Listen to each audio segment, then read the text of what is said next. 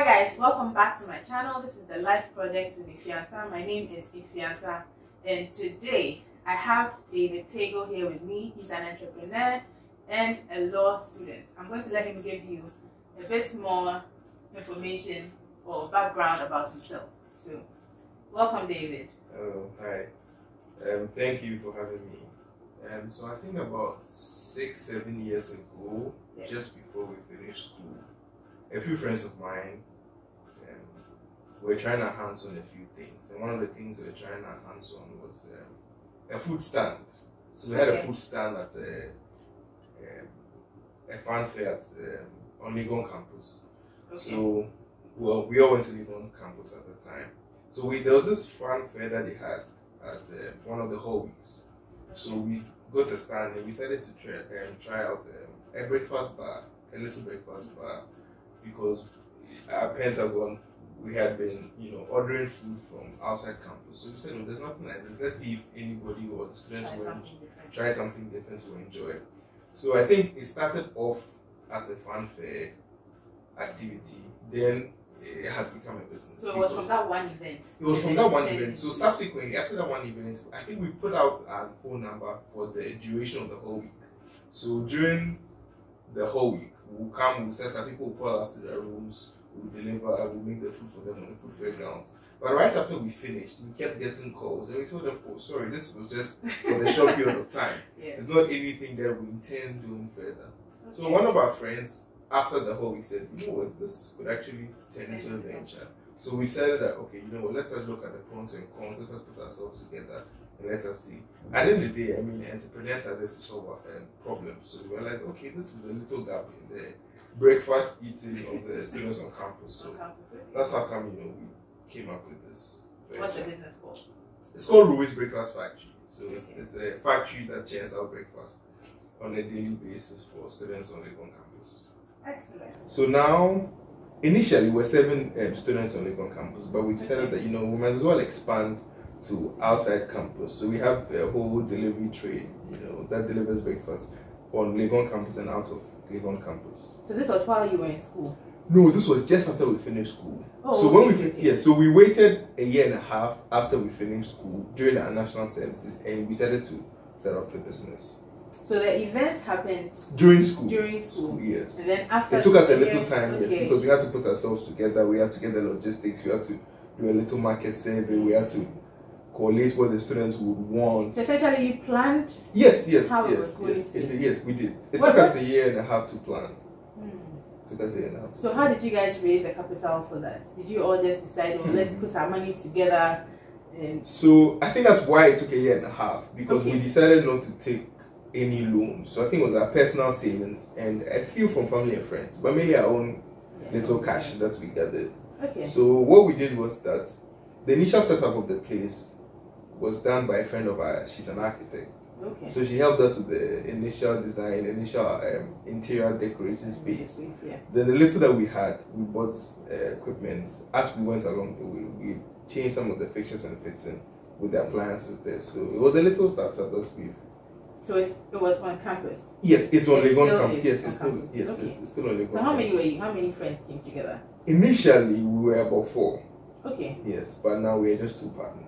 Yes. And what was partnering like? Because I know Ghanaians are typically very careful about partnership, or we fear partnership. I think Ghanaians fear partnership mainly because I think we like the sense of ownership. Everybody wants to feel like their name on it. Wants their name on it, wants a boss. But I feel like partnerships, properly executed partnerships, it helps grow the business in terms of the skill set everybody brings on board. There are strengths and weaknesses on why you start a business. So each partner is bringing a different skill set aside what you have. So and that's what's going to help the business grow. For example, in our business, we have. When we started initially, one of our partners was very good with social media. One of our partners was very good with negotiation. One of our partners was very good in drawing the business model. So I think that all helped that, in putting up together something like what we have now. So what was yours? So I helped with doing the business model and the financial analysis and also the market survey. Because I had lived on campus in that particular hostel for 4 years. So I knew my whereabouts. I knew, yes, had an idea of what the student population, what the students would want. So that helped. And also with my finance background, trying to help with the business model of the business. Did your law hats come in at that point? No, it didn't actually. Funny enough, it didn't. It was actually after I started reading law that I realized that there were a few things that we had missed. And I would advise anybody who is starting a business to seek proper advice, proper legal advice, and proper business advice. We did have the business acumen because I had an economics background. My partner also had an economics background. The other partner was a business finance major, and another partner was a computer science analyst. Wow. So we had that. At least for the business side, we did have that. Yes. And also to draw the structure on how the business will operate. What we didn't have was legal advice.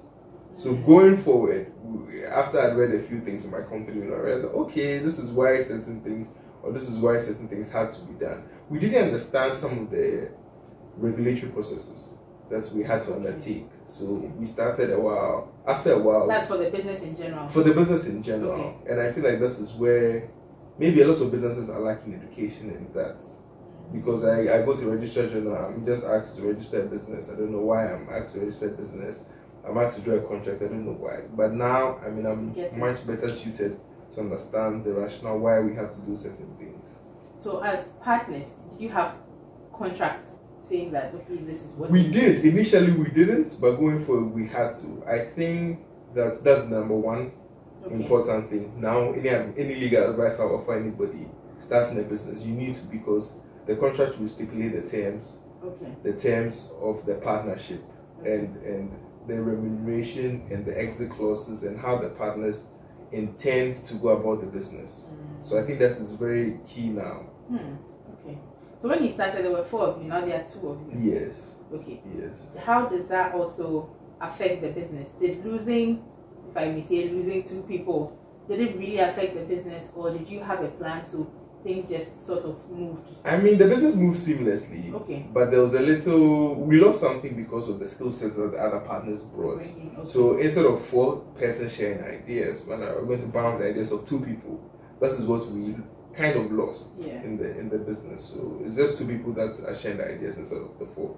Okay. So because I am a strong believer of the strength in numbers, even though people will not accept. But I feel like once you are able to ponder through a certain idea, you fine tune it and you'll give it a desired result. So I can say that you encourage partnerships. Yes, I would very much encourage partnership. I think partnerships also help in the longevity of the business.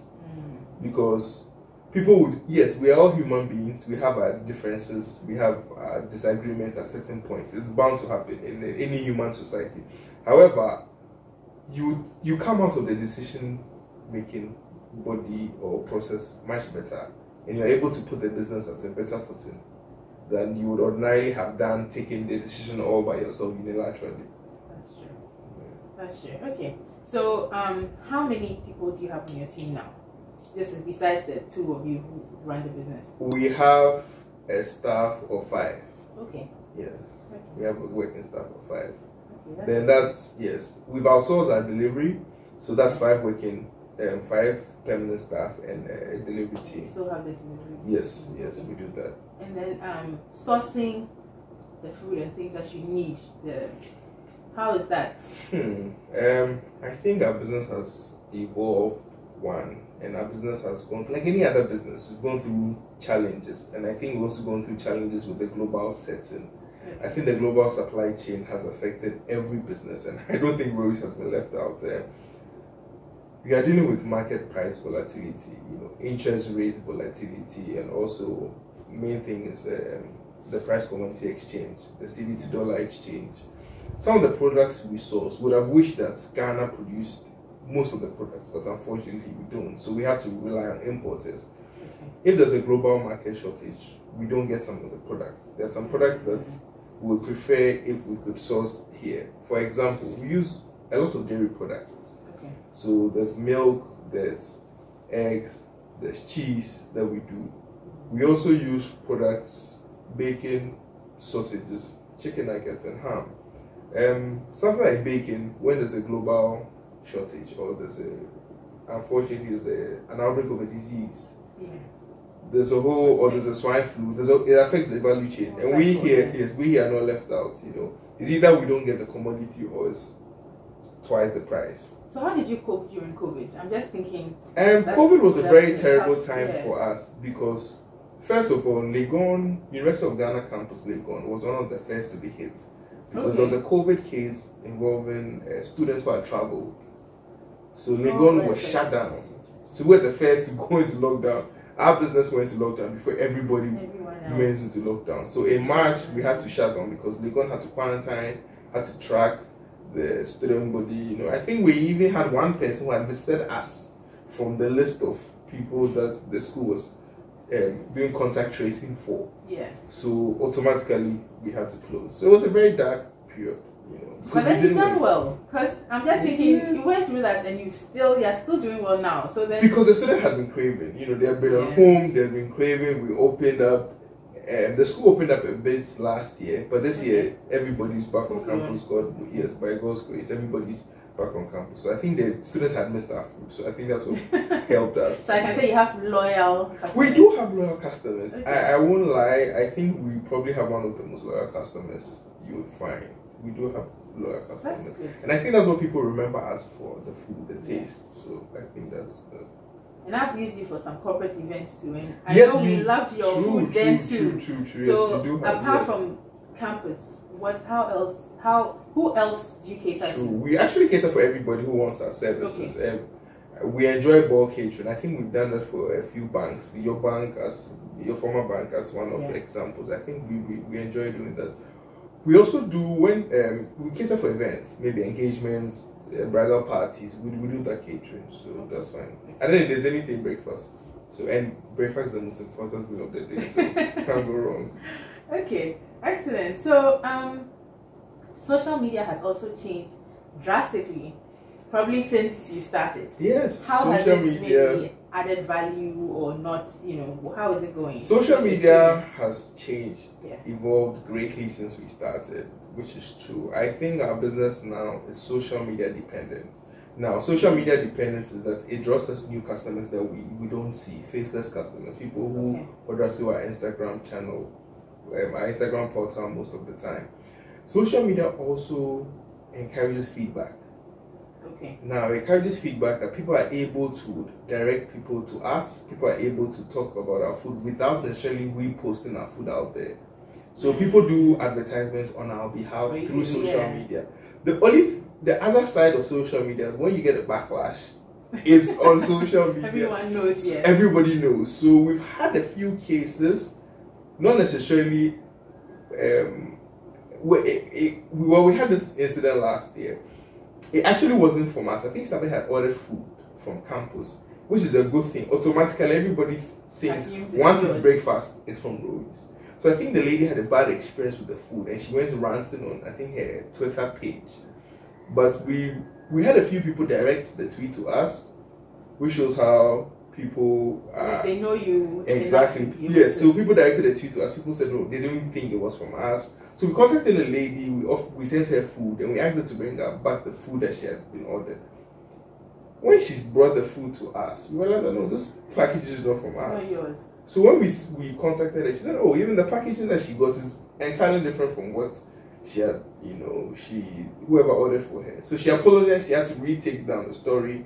At that point, the damage. Yes, but some damage had been done. I wouldn't say yes, but it was good because we got a new customer who has become undoubtedly an ambassador inadvertently. So it was bad publicity, but it was turned out for our good. Not because we pushed her, but because she realized that okay, it was an honest mistake, and I might as well order from these people and save myself the trouble. Interesting. Yeah, it was a very interesting episode of that day. Yeah. So do you take advantage of social media now? I take advantage of social media because another incident that happened, I think this was in February. So I think a certain lady had gone, a very popular influencer, food influencer. She had gone to order food breakfast from one of the cafes around, and I think she didn't get her value for money in her estimation. So I think she put it out there on social media, and everybody was commenting, and she had a number of people saying, "Oh, why don't you try food from Rowies, because we think it's affordable and we think the taste is pretty much value for money. So she said, okay, she gave us a call and she said, look, I put up this tweet, this wish is what I do. And I have a lot of people telling me that I should order your food.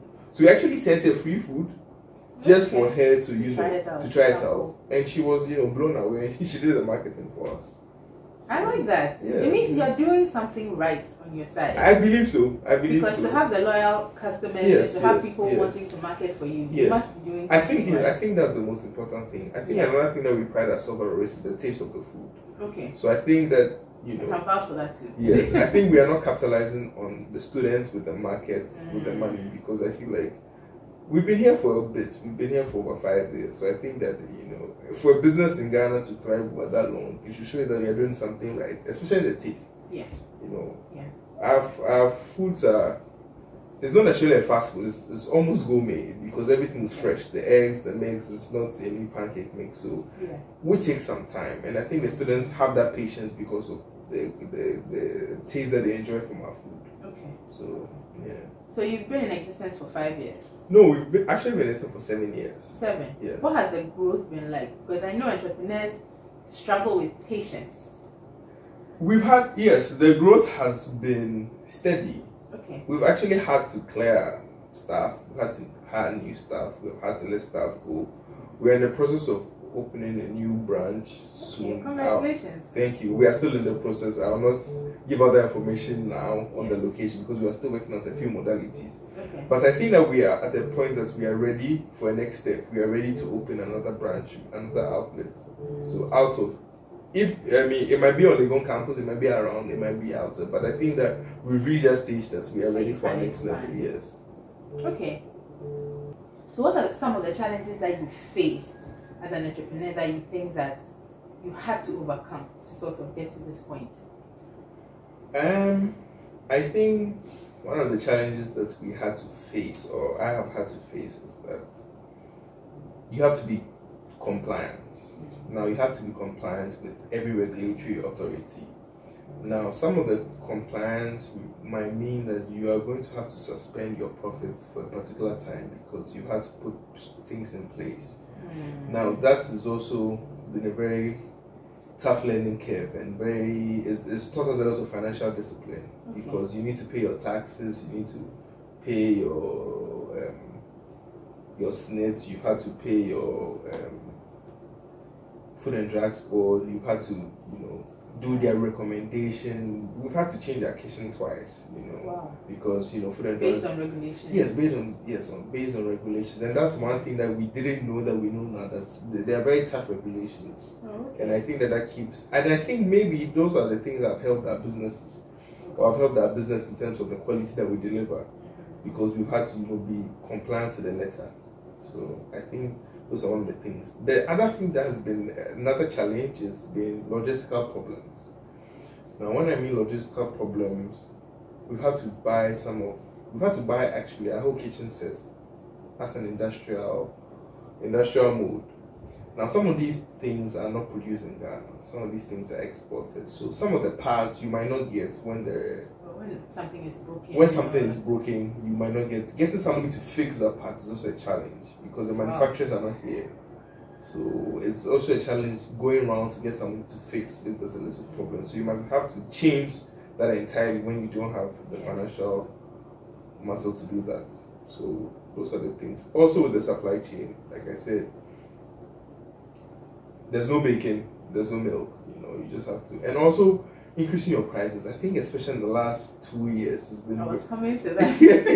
We've had calls. Everybody calls me. Why have you changed the price? Why have you changed the price? And they're like, no, I just bought food last month for X amount. Why now? I think consumers need to bear with us. I think that even though we are in to make profits, I think customer satisfaction is key. I don't think entrepreneurs or business owners want to increase their prices. We need to stay in business for you.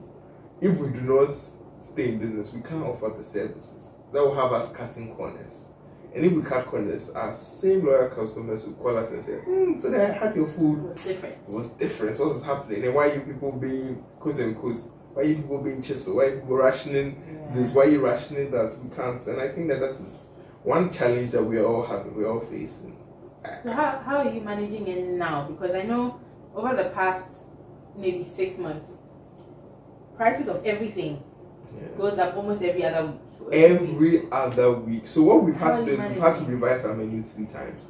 Aside revising the menu in terms of price, we also had to do portion control, ration control. So at Rowies now, you eat what you can afford. So the fact that you have maybe, let's say, 15 Ghana cedis, it won't stop you from having your popular bacon or popular pancake, popular meal. Just that maybe the portions would have reduced, but it will still you'll still be served with whatever you've had previously. So you keep revising your models as you go. We have, and it's been very tough thinking outside the box, because I think that it's not just about increasing the price. You need to let the customers come back and feel they have value for money. So I think that's the main thing. So is Rowies your main business? Do you do something else? Yes, I do something else. Okay. I'm almost done with the Ghana School of Law. Okay. I'll be done this year, God willing. So congratulations. Thank you. That's also taking much of my time. I do a little consultancy for a few businesses. Yeah, so that's what I do. So I ask because most entrepreneurs have something else they are doing. I think it's important to. Yeah. I think it's important to have multiple streams of income. I think that I had to go back to school, to fulfill another passion of mine, aside running businesses. So I think that, I'm almost done with ticking that box, or done with ticking that box. But I think it's important. And I think that it helps you grow your business. Like I said, with this legal acumen of mine, we have regulatory compliance. That's number one, because we have to file our taxes. We have to, abide by the company's regulation. We have to file an annual return. So I think we're not deficient in that aspect, and I think that it helps us also entering into other contractual obligations with some of our vendors, some of our suppliers. I think it helps if an entrepreneur has another skill set. I think it helps the business grow. Okay. Have you worked a 9 to 5 before? I have worked a 9 to 5. I most likely will go back to a 9 to 5. Okay, I was going to ask that. Yes, I'll go back to a 9 to 5. But I think that we've put the business on a pedestal that they don't need me there physically. And I think that's one advantage I have, and I'm grateful for the workers at Rowies. I mean, the ladies have been amazing. I think that we've put structures in place that I don't go there often, because law school has been grueling. I've been on law school for 5 years. So I've been doing Rowies for 7, law school for 5. I can count the number of times they see me. I mean, especially when it's exam period, you probably don't see my shadow. Either I'm in the library and I'll pop up for a sandwich or 2. But I think that the business model is standing on its feet, and I think that's what is important. At the end of the day, when I'm not there, Rowies should be able to thrive. Yeah. When I take a vacation, Rowies should be able to thrive, because at the end of the day, Rowies is going to be there. It would most likely outlast me. And I think that's the main thing, that it should probably continue for successive generations. So it doesn't have to end with me. So I like that. I like that a lot. Yeah. So let's talk about sacrifice briefly. If you've gotten the business to this point that you feel that next year or maybe this year, if you got a 9 to 5, good 9 to 5, you could take that on. Yeah. Would you say that that's possible because of sacrifices that you made putting Rowies together? Yes. And maybe what have you sacrificed to have? And I think with everything, it's a business like your baby. It's like a toddler. You have to feed it. You have to give it constant attention. Or even like a little plants that you have. You have to water it each day, day in, day out, for it to grow, to germinate, to become a mighty tree. And I think that the most important thing with sacrifice is the time, because you have to be there presently. You have to be there. It's not an easy venture that setting up a business and going to sit in your house or go through your 9 to 5. It's very tough, because you have to watch it grow, and it needs a lot of your attention. So like I said, we had to change personnel, because at some point we realized that the person that we have were engaging in petty thefts. They were pilfering. So, but we couldn't detect if we were not there. So I think that now the structures are in place to check all these mechanisms, and all these structures they don't require us to be there physically. So my partner is undertaking a PhD in Canada. I think she'll be done this year. So she's been in and out of the country, but the business is still thriving because I think good job. I think you've done really well. Yeah. And I'm asking some of these questions because I tend to hear a lot of entrepreneurs, maybe I don't want to say complain, but have difficulty sacrificing now. I think that is the main thing. I think even if all of us at that point had a 9 to 5, I think I was I was in insurance, and at that time the only time I could come to Rowies was after 5 or after 6 days when I closed from work. I was there on weekends. Even while I was working, I was there on weekends. Every weekend I was there. Yeah. So I think it took a lot of my time. That weekend that I was spent sleeping or watching football with friends, I have to be there, sit there throughout. I think that. And now you can afford. Now I can afford. Watch football. Yes, now I can afford to do all that now. Yes. But yes, so with all that, me being able to afford the luxuries also comes with the income that is come with.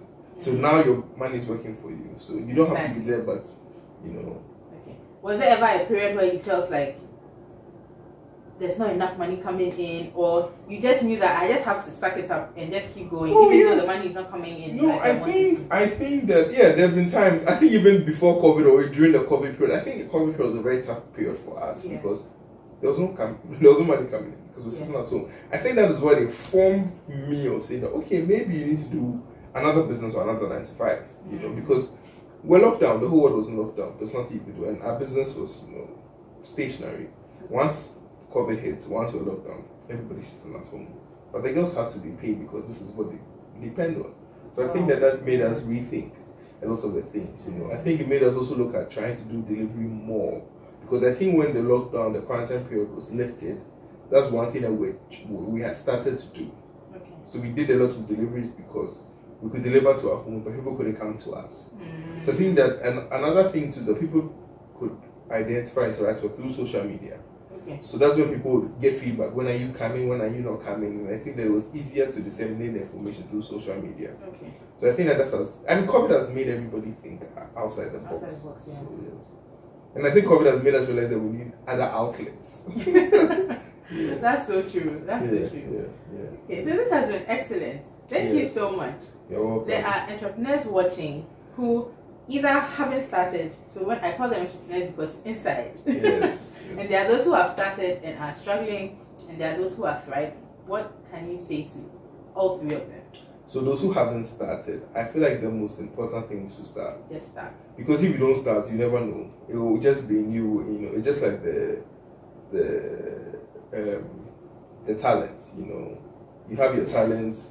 You haven't used it. Jesus said, whoever has that one talent, he said, oh God, I have only one talent, I haven't used this. And God took it back. You might as well use that talent.